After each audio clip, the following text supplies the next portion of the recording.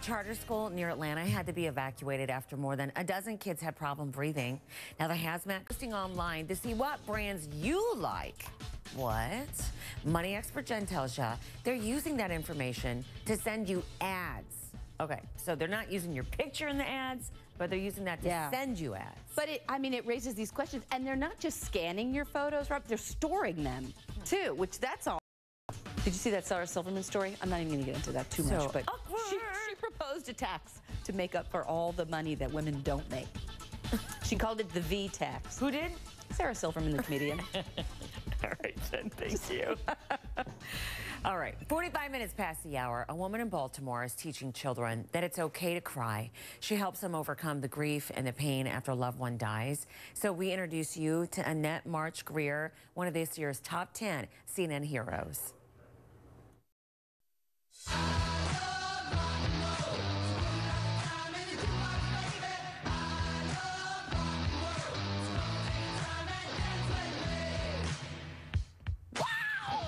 Everybody now.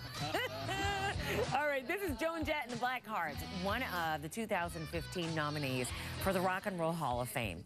So the other hopefuls are Green Day, 9 Inch Nails, NWA, The Smiths, Lou Reed, and Sting. Did you know that you can help pick the winner? Are you kidding me? For the Rock and Roll Hall of Fame? Online. Last year's inductees included Nirvana and Kiss. Here's a little tip from Candace Fontaine, the karaoke queen inside me. Yes. If you are someone who cannot sing very well and you're a female, I always tell my friends, go for that song. Almost anybody can sing that song. Yeah, you're just belting it out. No diss to Joan Jett, but yeah. For the guys? Yeah. For the guys? Yeah. Sing it too? What the No. For the guys, it's B-52's Love Shack. Because all you have to do is talk. I got me a car. It's as big as a whale. Louie, so you can kind of mumble and stumble your way through. That's my go-to all the time. But yeah, hey, good morning, everybody. Let me show you. If you're traveling today, it's Getaway Friday. Got a lot of clouds now racing through the mid-Atlantic states up to the northeast, and that means probably getting some delay. You know, some marketers are now checking out the selfies that you post online to see what brands you like. For example, money expert Jen is about to show you some pictures that'll give you an example of what do you mean? What are they looking for? Good morning. Good morning. Yeah, and these are some great pictures of our staff, but look for the products too, because digital marketers, did you know this? I mean, the photos that you put up on places like Pinterest and Instagram, they're not only the hour. Who is ready for a Friday? Maybe just not yet. You're fine just the way you are. I'm Robin Meade. Morning sunshine. Let's get you ready. First off, with breaking news overnight, she was shot just trying. Okay, good. She does, yeah. Good. All right. Yeah, it'd be tough to follow up Bruno Mars' great performance, but she could probably do it. Thank you. Yes, Bob? No, I'm just thinking Tammany Hall back in the day, the NFL equated to that. Thank you, Don Goodell. We will pay you that stipend that you want. Mike knows what I'm talking about. All right. Just come on, I'm just kidding. I'm just kidding. Hey, I knew the face you were making though was Bob wants to say something and is not sure if he should. Yes, well that's always the truth. Now, if you have football in your blood and tonight you have Friday night lights to take care of, let's find out if the weather's going to be good for you. It's a good question because we've got two atmospheres. One is winter and one is clearly still summer. Let me show you the map that we're talking about now.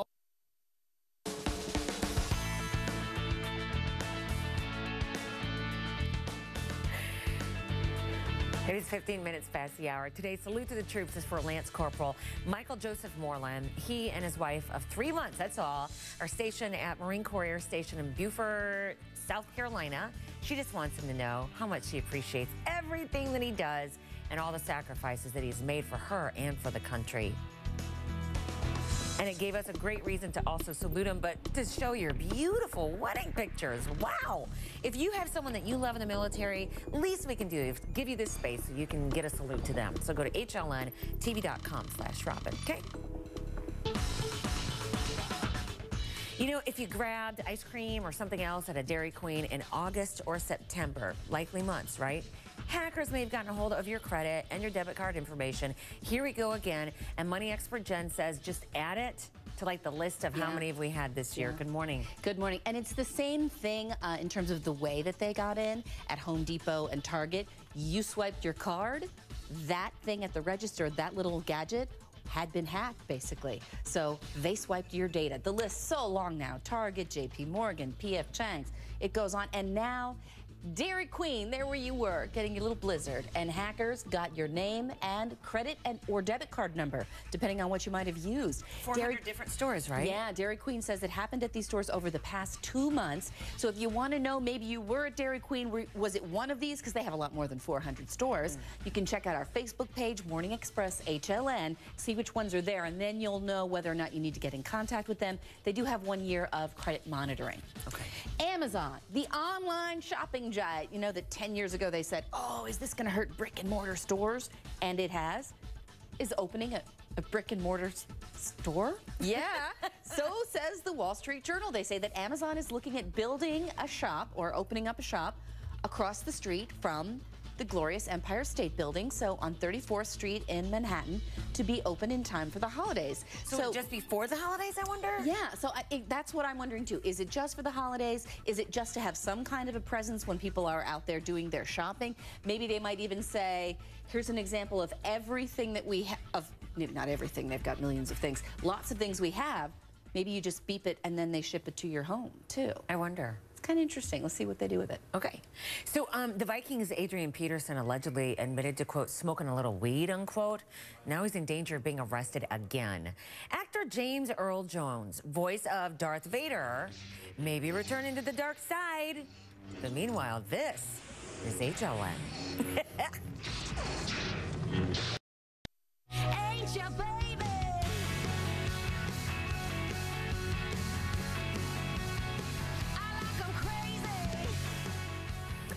Heavy drinking, sucker punches. It's how police in Alaska describe a brawl that they say involves Sarah Palin's family. Now, this happened at a party, they say, on September 6th, but the official report just came out, so this is where the information's coming from. No charges are filed, FYI. But Palin's son, Track, told the cops that he fought with other guests over rude comments that they were making about his sisters. Cops say Track and Bristol appeared to be drunk. Sarah Palin and her husband were there. Minnesota Vikings player Adrian Peterson could be arrested again after he allegedly admitted to smoking marijuana. That would be while he's out on bail on a felony child abuse charge. So Mike has more on this story. Problems on top of problems. Exactly. And that's what people are like, really? With the world watching you and you're facing a felony child abuse charge for using a switch on your 4-year-old son. Now this, in Montgomery County prosecutors, they want to rearrest him, revoke the $15,000 bail. Here's the specific. You be the judge on that. Many people, I think, probably will say it sounds ludicrous. Yes, all right, thank you. All right, doing the same workout may give you the same results, but that's not a good thing. Fitness expert Tony Horton will probably be the one rocking out for the Super Bowl halftime show. What a great gig. But it's not a done deal just yet. Mike Alanos has more on what could be the sticking point. Good morning. Yeah, multiple reports. It's 9. Late hours weren't on me a little bit. Or 10 or 11. Yeah, exactly. Mornings weren't on. Anyway, deals being hammered out, but the sticking point to what you're talking about here is, remember that idea that the NFL was floating out there, nothing confirmed, but you're going to pay if you want to play. 111 million people watch you at halftime. You get all the benefits of that. So you kick a little something back, maybe a little contribution to the league. Now, to that, Katy Perry, in a recent interview, Robin, had just said, I'm not the kind of girl that's going to pay to play. So we'll see. She was one of the finalists from what we gather, along with Rihanna and Coldplay. So I think she's a great pick. She's young. She's fun. She'll draw in the younger crowd. The NFL's very cognizant of that. And anybody of any age, you know, you're going to be entertained by what she has to offer. Bruno Mars was great last year. So again, deal in the works, being hammered out, not official yet. Again, Super Bowl 2015, Super Bowl 49 going to be played in Arizona. We'll see if it's Katy Perry. All right, thank you. 8 minutes, 9 minutes past the hour. Come and look at some surveillance tape that shows a little pony just walking into a police station like it owns a place. This was Monday in England. Look at the guy shoo it out like it's a kitty cat. Shoo! Shoo! Right, you can't come in here. Right. Is that Mighty Python? The horse came in anyway, and officers found out that the horse had apparently gotten out of a nearby field. So then somebody who knew what they were doing came and took the pony home. They call it a horse, but I think it's a pony, don't you? Right, Shetland pony. Shetland pony. I don't know. Oh my gosh, it's Keith Richards. What would Keith Richards say about the pony? Right, pony, a officer here with the bobbies. That's what he'd say.